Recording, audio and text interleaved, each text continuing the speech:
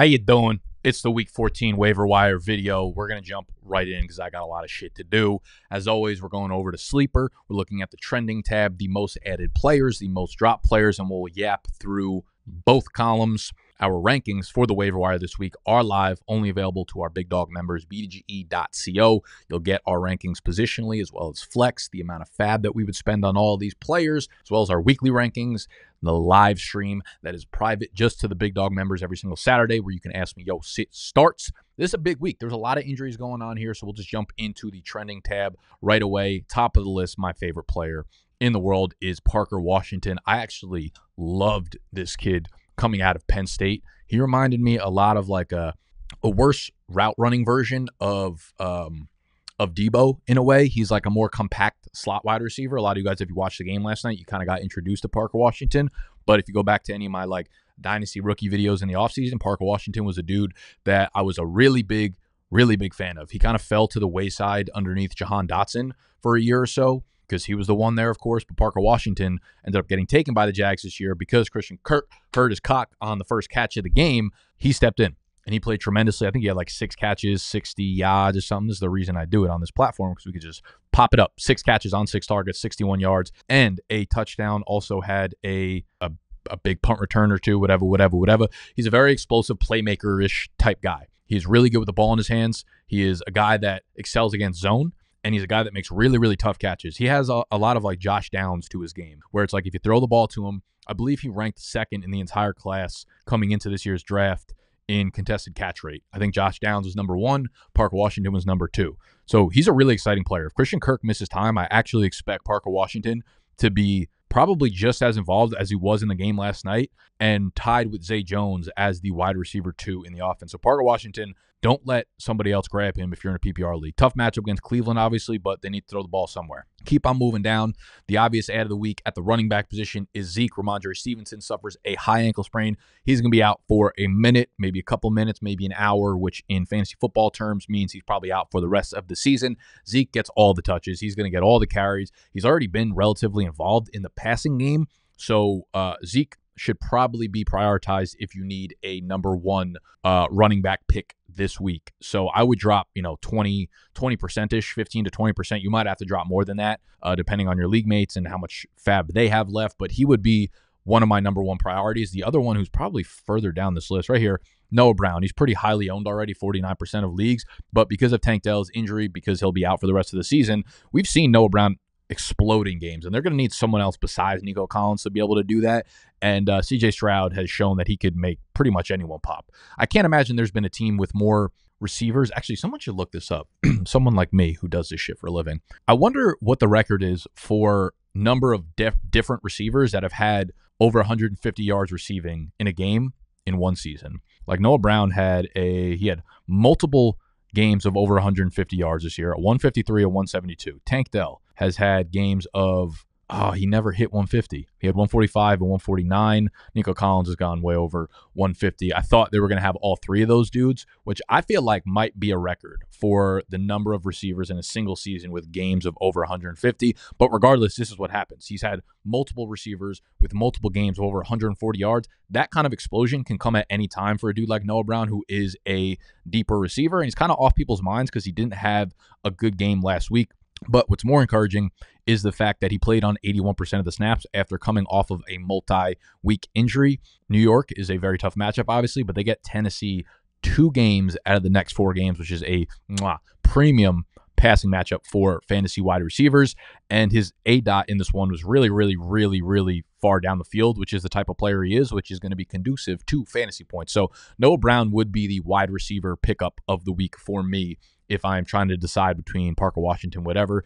Tyjae Spears would be top of the list, but Derrick Henry apparently, reportedly, consciously is not on the concussion protocol, or not in the concussion protocol. He somehow cleared it, or I guess was never in it, was never tested, or was never ruled with a concussion, and he is not in the concussion protocol, which means he is in line to play and play his normal number of snaps on Monday Night Football. I will say, though, I'd imagine just how good Tyjae Spears was in Derrick Henry's absence. I think he earned more playing time. So I think he's actually startable in like your flex spot, especially against Miami, where Miami's probably going to score a ton of points against the Tennessee terrible passing defense, and they'll have to go into like hurry up mode. I'll have to go into passing mode, and Tyjae Spears obviously fits that bill a little bit more than Derrick Henry. And for those y'all super flex players, we got Mitch, who's going to be filling in for Kenny Pickett. We got Jake Browning, who had a great game last night and plays against Indianapolis next week, which is a great matchup. CJ Beathard, if Trevor Lawrence misses time with his ankle, I don't know how severe it is. They play Cleveland, so I would not start him. I would not start Mitch Trubisky against New England on Thursday night. I like Jake Browning the most out of those three if he is available. Isaiah Likely is my favorite tight end pickup of the week. If he's still available on your waiver wire, I think he played fine last week, and they obviously need weapons in that passing game. Who else is available? Chase Brown played really well last night, but still Joe Mixon got all the goal line touches and out-snapped and out-carried him by about a bajillion. Brevin Jordan played well, but I think Dalton Schultz should probably be back next week. Elijah Moore is owned in 49% of leagues, but if he's not owned, him and Joe Flacco have a very clear real chemistry there from their time back in New York. 12 targets, only had 4 for 83, but 12 targets is a welcome sight. And Joe Flacco, more importantly, just looked good. And it's a pretty good matchup against Jacksonville. They have a very tough run defense for the most part, but you could definitely throw the ball on them, as evidenced last night by the Cincinnati Bengals. So if Amari Cooper misses more time, I believe he's in the concussion protocol, so there's a very good chance he misses next week's game. Elijah Moore would probably be the number one target. We also saw Zay Jones return yesterday, or at least returned on the box score yesterday. So maybe we can see him getting more targets if Christian Kirk misses time. Who else is lowly owned? Don't fall for the Alec Pierce bullshit. He had one good game for the first time the entire year. Joe Flacco is definitely someone I would pick up in Superflex leagues. Roschon Johnson, only 32% owned, which is kind of crazy because he actually outsnapped Khalil Herbert by a long shot in their game prior to the bye. 74% of the snaps, 10 carries, 5 targets. Now, it does get a little bit dicey. It's hard to trust them because any given week, it could be Khalil Herbert again, and Deonta Foreman is probably returning from his injury post-bye. Maybe not, but most likely. So you want to own Roschon Johnson. I don't know if I would recommend him to be a start this week, though. Who else is less than 50% owned? Got Kenneth Gainwell. DeAndre Swift got a little fucked up at the end of the game. So if DeAndre Swift misses time, they do play Dallas, which is like an impossibly tough matchup for running backs. And we saw week 1 when DeAndre...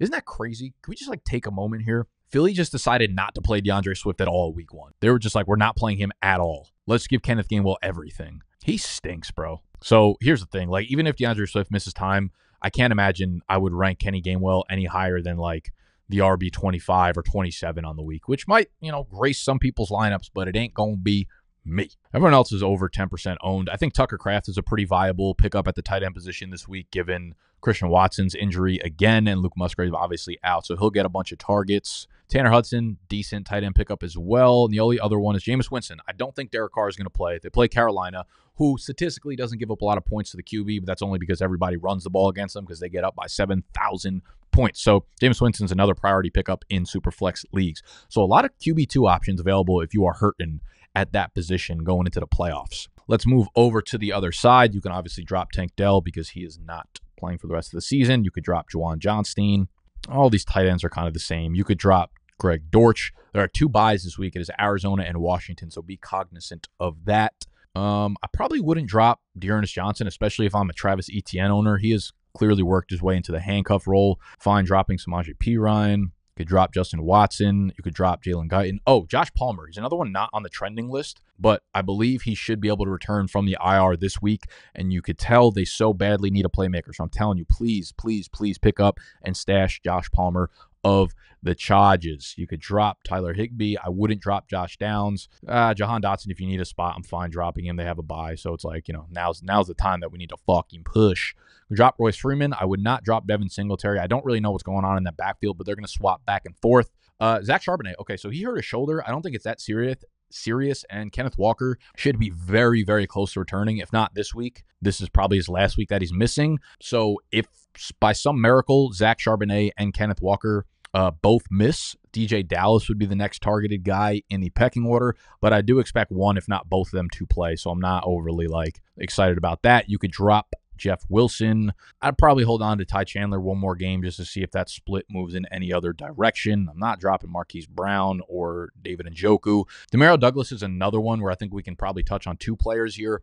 If Demario Douglas, it's pretty obvious. If Demario Douglas, who's in concussion protocol, clears, he's the #1 passing option there. If he doesn't, it's Devontae Parker. I actually started Devontae Parker in a PPR league, and he got me double-digit points, so I was happy about that, and I think you could maybe play him. Pittsburgh is actually becoming a pretty good defense right now, so it's not. I think the over-under for that Thursday night game is like 30 fucking points, which is ridiculous. Devontae Parker could have had a massive game. He dropped one ball or stepped out of bounds on a deep ball that he connected with Bailey Zappi with. So Douglas, I'm okay starting him. PPR scam if he's playing. If not, Devontae Parker's an okay, like, low-end wide receiver 3, wide receiver 4 type beat. Let's look at the defenses, I suppose, for a second, because a lot of y'all probably stream. The Packers are my favorite defense to stream this week. They're playing against the Giants. They are 6.5-point favorites. I don't typically like to take road teams. Oh, also, Tyrod Taylor, I believe, was designated to return. So I don't know if he's going to play this week, but he probably should be back next week. So if you're already locked up for a playoffs and you need a QB3 or a QB2, you could probably stash him as well. So we have Green Bay, 6.5-point favorites on the road. The Saints, I don't know. They're at home. I think they're 5.5-point favorites, so they're definitely another option to stream. I like Indy. I do like Indy, but I don't like that Cincinnati looked good on offense last night, and Indy's on the road. I don't think they're that big of favorites, maybe 3.5 points, 4 points, something like that. So not great. Baltimore's not streamable. They're owned in 80% of leagues. All right, I just be yapping at this point. I wanted to get this out to y'all quickly. Sorry, we were a little bit late on the video today, but you could drop some comments if you have any other specific questions that you want me to get around to. I will check them out bit by bit. Again, if you are looking for our waiver wire rankings just nicely, completely organized for you, fab suggestions, positional rankings, etc., head over to bdge.co. You can sign up to be a big dog, and we're out of here.